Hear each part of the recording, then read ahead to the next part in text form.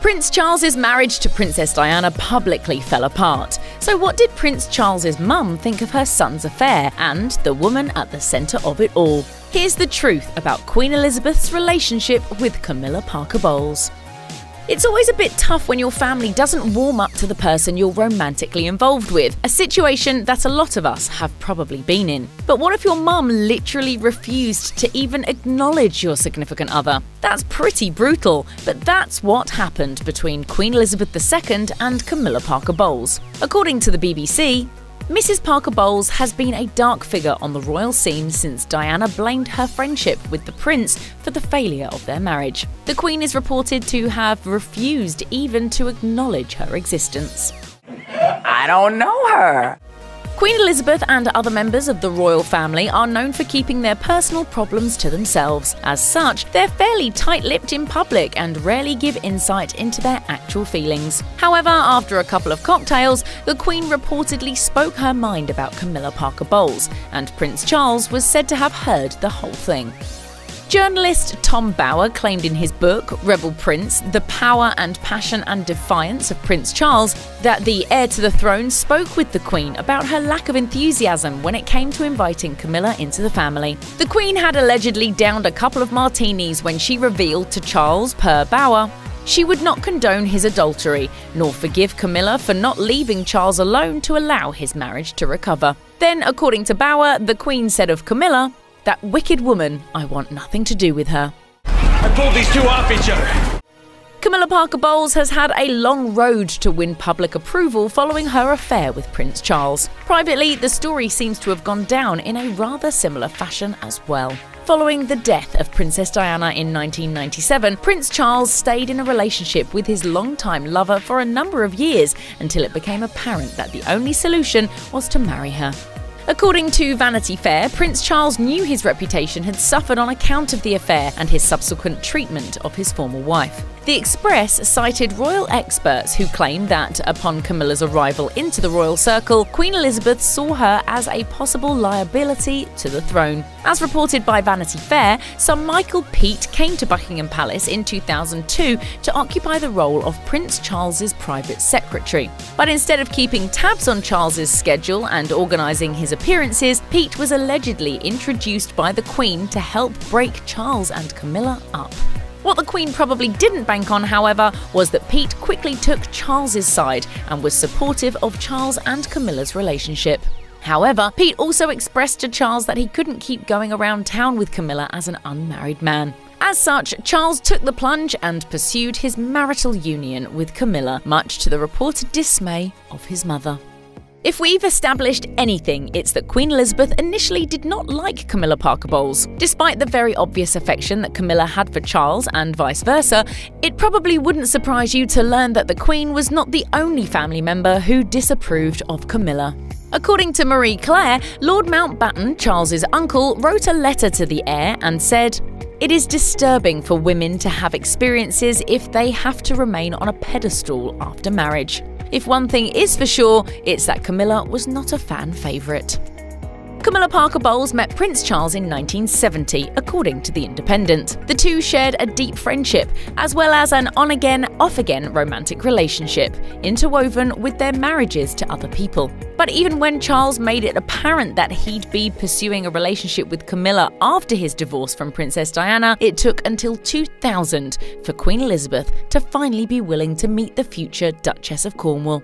As noted by the BBC, the Queen agreed to formally meet Camilla during the former King of Greece's 60th birthday party, at which members of the royal family were in attendance. King Constantine of Greece held the party at Charles's home in Gloucestershire, and it was there that the Queen was finally willing to sit down with the woman who, in her mind, had caused so many problems for the royals. As the BBC reported at the time, Charles, Camilla and the Queen are believed to have sat at the same table and so ended a much publicised standoff since the Prince divorced his wife, the late Diana, Princess of Wales. Before Queen Elizabeth and Camilla Parker Bowles came face to face, Elizabeth reportedly refused to be in the same room as her. The Queen was, in fact, so adamant about it that she apparently chose to miss Prince Charles's 50th birthday party solely because Camilla was in attendance. As you can imagine, Charles was reportedly very upset by his mother's stance, but it certainly seems as though she was unwilling to budge. Per the BBC, the Queen's persistent reluctance to formally acknowledge her son's companion was because of the problems the relationship could create for the monarchy. The Queen is the supreme governor of the Church of England, which has strict laws on the remarriage of divorcees, such as Mrs. Parker Bowles. It can't be a good thing when your future in-laws refuse to come to your wedding, but that was the situation that Camilla Parker Bowles was in when she married Prince Charles in 2005.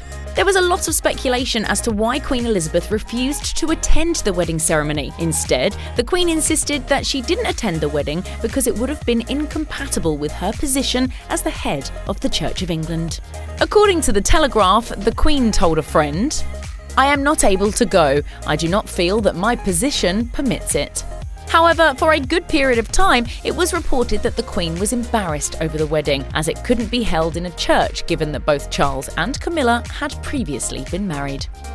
Queen Elizabeth blamed her lack of presence at Camilla Parker Bowles' wedding on religious reasons, but it appears as though there was some angsty tension between the two as Camilla and Prince Charles' nuptials approached. Journalist Tom Bower claimed in his book Rebel Prince, The Power and Passion and Defiance of Prince Charles, that Camilla was not extended invites to events from the Queen, and it all feels a little personal. As noted by the Daily Mail, in a move that seems fairly harsh, the Queen also indicated, "There was very little special Welsh gold left to make Camilla's wedding ring." According to Great British Life, a special type of Welsh gold has been used to create royal wedding bands since 1911, so the fact that the Queen didn't want Camilla to have any of the family's gold speaks volumes. A lot of the tension between Camilla Parker Bowles and Queen Elizabeth begs the question, why didn't Prince Charles just marry Camilla in the first place? That certainly would have saved everyone from a lot of drama, and Princess Diana would have been spared from a marriage that was not in her favour. Well, there were 3 of us in this marriage, so it was a bit crowded. But according to The Sun, when Charles first dated Camilla, she was seen by the Queen and Prince Philip as unmarriageable and was reportedly banned from meeting the monarch. Royal biographer Christopher Wilson said, "The Queen and Prince Philip knew everything about Prince Charles's relationship with Camilla. The Queen said, 'I will not have that woman in my presence.'" As Camilla had dated other men before her relationship with Charles, the Queen reportedly saw her as a sordid and not at all the type of woman who could become a ruler. Judgmental much? I've come to the conclusion that really it would have been far easier to have had 2 wives. Things have been pretty rough for Camilla Parker Bowles and Queen Elizabeth. However, during Camilla and Charles's wedding celebration, the Queen apparently used the occasion as an opportunity to dispel the rumours of animosity between her and the new Duchess of Cornwall. When it was Elizabeth's turn to speak, she gave some rather touching remarks. Per Vanity Fair, the Queen said, "I'm very proud and wish them well. My son is home and dry with the woman he loves." There are some truths that even the royal family can't hide, and a lot of what we know about the dynamic between Queen Elizabeth and Camilla Parker Bowles comes from their shared body language. As recently as December 2020, the Queen and Camilla have unknowingly provided some insight into their relationship, and it's all due to how they interact with one another. As noted by Express, the royal family's Christmas 2020 reunion, which was the first time they had been in public together since the start of the pandemic, provided an opportunity to observe Elizabeth and Camilla together. According to body language expert Judy James, Camilla's awkward stance was a stark contrast to the confident Queen. James shared that even though the family was socially distanced, the Queen exuded authority and signalled to the world that she was still in charge. But in a stark contrast, Camilla seemed far less comfortable during the encounter. As James told The Express, the Queen then actively chats to the band, engaging Prince Charles in the conversation, while Camilla stands back slightly, with her rigidly placed arms suggesting an air of tension or awkwardness. Body language really does speak volumes. Over the years, the public tension between Camilla Parker Bowles and Queen Elizabeth has decreased. It's clear that the two are never going to be the best of friends, but they have been spotted together on a number of occasions. Of course, it helps when they get to share a common interest, and the two women just so happen to be massive fans of all horse-related sports and events. Elizabeth and Camilla joined each other at the Royal Windsor Horse Show in 2015 and appeared to have quite a good time together. The sighting of the two began with Camilla greeting the Queen hello, with the standard double cheek kiss and curtsy. Both were seen engaging in what looked like very cordial and happy conversation, and they even watched one of the Queen's horses compete and place in the novice heavyweight hunter contest. It's always a bit easier to get along with someone when you can share a common interest. So, if we can issue any small piece of advice to the royal family, it's to always get the Queen and Camilla together at a horse show. Since the royal family bows to public opinion to keep their positions secure, it makes sense that the Queen had reservations about being connected to her son's former mistress. Vanity Fair chronicled the intense public relations campaign that Charles and Camilla underwent to help the public accept their eventual marriage.